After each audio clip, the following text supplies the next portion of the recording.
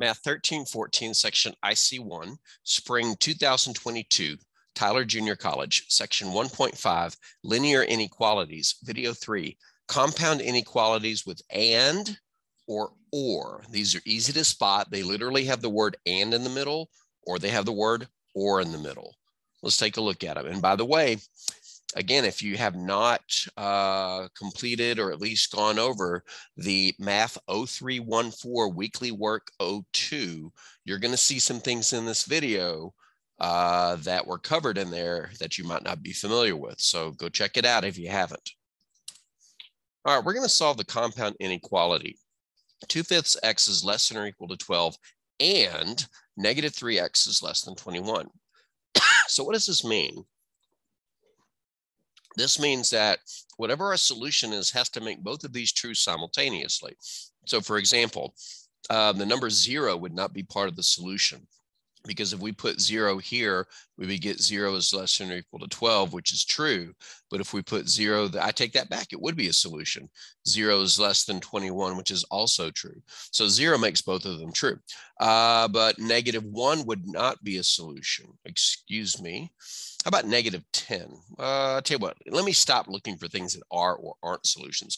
My point is, to be a solution to an and compound inequality, you must make both inequalities true, not just one of them. And so how do we solve this? Well, we start by solving the individual inequalities the way we normally would. The 2/5 x is less than or equal to 12. I wouldn't let that bother you. It's just a fraction. Now you can solve it by multiplying both sides by 5 first to clear out the fractions, but I want to go over a move that is a little bit more efficient as long as you just get over fractions. There is another way to get rid of a fraction that's multiplied, and that is to multiply both sides of the inequality by the reciprocal of the fraction. I'm going to multiply both sides of this inequality by 5/2. By doing that, it sets up a double cancellation on the left. The 2's cancel and the 5's cancel, which instantly leaves the x by itself. Less than or equal to, we did not do something that caused us to turn the sign around. And on the right side, we have 12 times 5/2. But remember, you can look at a fraction as a division problem. So we can look at this as 12 divided by 2 and do that part first, which I think I will. 12 divided by 2 is 6. That leaves 6 times 5, which is 30. Let me move all this, or let me move the instructions up just a little bit. It's getting kind of crowded in there. All right, so on the right side, we have 5 times 6, which is 30. And our first half is solved, so x must be less than or equal to 30. And on the other inequality, negative 3x is less than 21, we can solve it by dividing both sides by negative 3. Warning, divided both sides by negative. That will invoke a reversal of sign, which means we will have x, because the negative 3's cancel, is greater than, and 21 divided by 3, 21 divided by negative 3 is negative 7. So our solution is x is less than or equal to 30 and x is greater than or equal to 7. But what do we do with that? Well, here's what we do with it. The solution to an and compound inequality, obvious because of the word and, is the intersection of the solutions of the individual inequalities. If you don't know what intersection is, then you should have done that weekly work for Math 0314 by now. But I'll give you a quick synopsis of what it is. We basically have two solutions. We have x is less than or equal to 30 and x is greater than negative 7. X is less than or equal to 30 on a number line. I'm going to put 30 to the right, and I'm going to shade to the left because it is less than or equal to 30. And on the 30, we'll put the bracket, the square bracket. Let me move that 30. You think I'd figure out to draw that a little bit better by now. We'll put the 30 a little below the shaded part. But we also have x is greater than negative 7. If we draw another number line below it, Now that I'm looking at two numbers, I have to put them relatively correct to each other. -7 being less than 30 needs to be to the left of 30. And I'll draw it a little bit lower. Because we are drawing the number line for x is greater than -7, we will go to the right of -7, where the numbers greater than -7 live, and on the -7 use a parentheses. But these aren't the solution to the original compound inequality. The intersection of them is. In other words, if we were to superimpose these numbers lines on top of each other, where would they overlap? I can actually make that happen. I'm going to try to grab the blue number line. I think if I grabbed it all, and I'm going to move it down to superimpose it on top of the red one. The intersection is literally where these overlap. They overlap between -7 and 30. I'm going to undo everything I just did because it's a little messy, but that's what I mean by where they overlap, their intersection. So let's get rid of the yellow and let's put that back up there. And let's draw the solution. -7 to 30.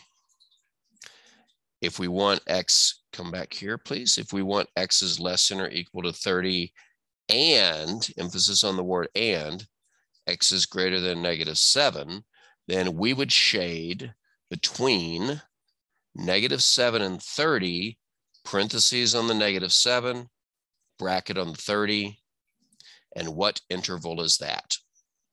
Well, that interval is parentheses -7, comma 30, bracket. So that's how you solve an and inequality. You solve each one separately, graph their number lines separately. The solution is where they overlap, where their intersection is. But what about an or problem? Well, let's solve this compound inequality. X plus 1 is less than or equal to 17, or 2x minus 1 is less than 7. When you have an or inequality, it's a little bit looser than an and. For an and inequality, your numbers must make both halves true at the same time. For an or inequality, it only has to make at least one of them true. It's got to be a solution to this one or a solution to that one. It could possibly be a solution to both. We're going to start by solving each of these individually, subtracting 1 from both sides to get x is less than or equal to 16 on the first inequality. Or on the second one, it's going to take 2 moves, add 1 to both sides to get 2x is less than 8, and then divide both sides by 2 to get x is less than 4. So our solution is x is less than or equal to 16 or x is less than 4. But what would this look like on a number line? Well, when you do the number lines for an and compound inequality, you take the intersection of the two number lines, the overlap. What do we do when it's an or? The solution to an or compound inequality is the union of the solutions of the individual inequalities. Now, what do I mean by union? Well, let's sketch each of these solutions separately, and then I'll show you. X is less than or equal to 16. It was 16, wasn't it? Yes. X is less than 4, I believe was the other one. Yes.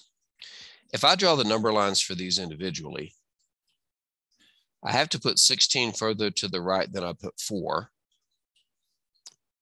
X is less than or equal to 16 would be to the left of 16, and it would include 16, so it has a square bracket on it. But on the other one, x is less than or equal to 4, it would be to the left of 4 also because it's less than, and I think I said or equal to, it's not, it's just x is less than 4. Because it's less than, excuse me, it would have a round parentheses on it. So how do I form the union of these? Well, I literally join them together into one number line.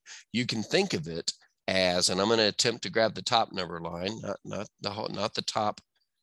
I'm not sure what's going on here. Give me 1 second, folks. Do some house cleaning here. All right, there we go. Well, my face is blocking some of the words. We'll fix that. But to find the union of these two number lines, all I have to do is imagine putting them on top of each other and then join them together into one big picture. Let me see if I can grab the top one. I think I did. Let's move it down. And if we put it on top of the bottom one, the union is what you get when you fuse those together into one shaded part of a number line. So all together, when I join them together, it goes from negative infinity to 16. And it would look something like this. Give me a second to get my drawing ready. X is less than, excuse me, I'm not sure what just happened there. X is less than or equal to 16, or X is less than 4. When I join them together, they stretch all the way from negative infinity to 16, which had a bracket on it. And that means that our interval is parentheses, negative infinity, comma, 16 with the bracket. So for an and compound inequality, you see where they overlap, but for an or compound inequality, you just join them together into one big number line. Now you may be wondering, why is the bottom number line the same as the top? It's because the top shaded part completely absorbed the bottom shaded part. All right, I just want to go over some unusual solution sets that you're going to see in some of these and or problems. You'll notice I didn't have anything to solve. I just wrote the individual solutions. X is less than 5 and X is greater than or equal to 10. Well, if we were to draw these number lines individually,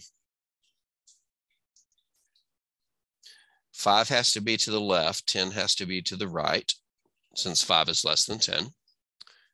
If we were shading X is less than 5, then we would shade to the left of 5 and put a parentheses on the 5. And if we were shading X is greater than or equal to 10, we would shade to the right of 10, and we would put a bracket on the 10 because it said or equal. But remember how and works. And is the intersection, and is where the two number lines would overlap. That's not what I meant to do. If I were to grab the top number line and try to move it down on top of the bottom one, where do those two number lines intersect? Where do they overlap? They don't. Looks like I grabbed the or equal to also. So there is no intersection here. And think about it, it makes perfect sense. There is no way a number can simultaneously be less than 5 and at the same time greater than or equal to 10. It's like saying you're too young to vote, but you're old enough to drink. That doesn't make sense. So if there is no intersection, what does that mean? That means that there's actually no solution. This can and does happen when you're trying to satisfy two conditions that simply are incompatible. You can't be less than 5 and greater than or equal to 10 at the same time. So that's one unusual solution set. No intersection, no solution. Another unusual solution set can be illustrated with this one. Let's say we draw the number line for X is greater than 5 and the number line for X is less than or equal to 10. We'll put 5 over here a little bit to the left and to the right. And what would our number lines look like? Well, greater than 5 would start at 5 with the parentheses and then go to the right because it's greater than.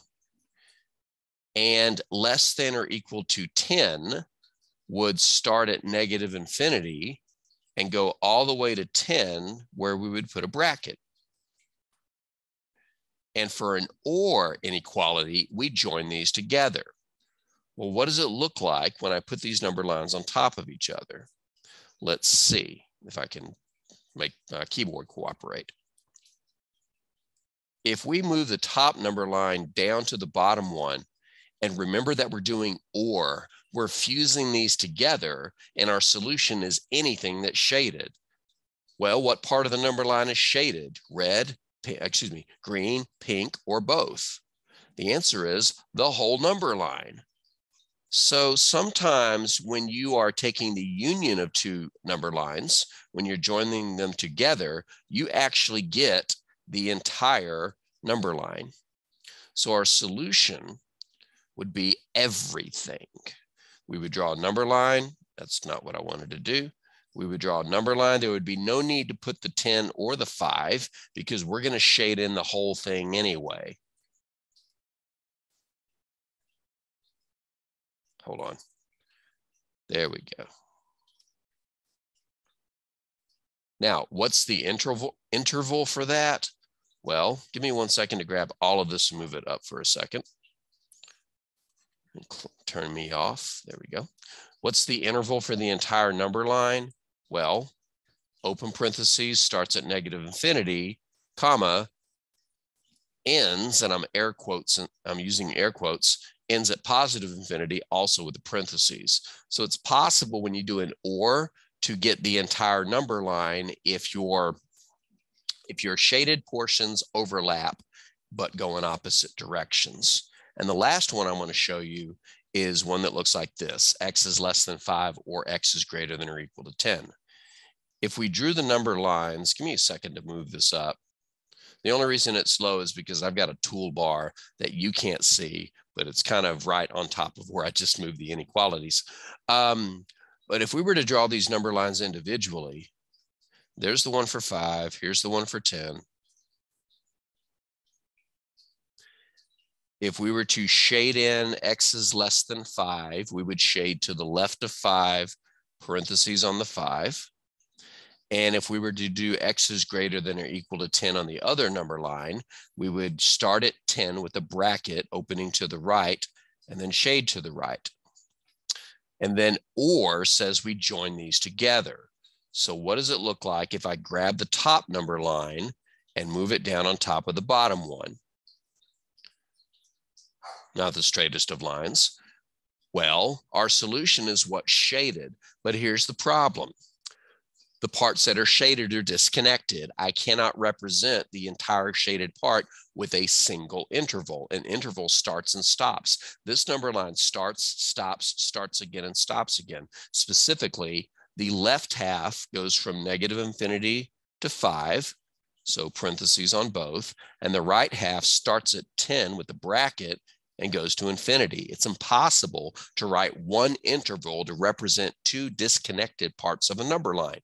So how would we write this solution in interval notation? The answer is we would put a union symbol between them. And that's the best that we could do. And if you don't know what that is, that means you hadn't looked at the Math 0314 Weekly Work 02. So you know what? Go look at it.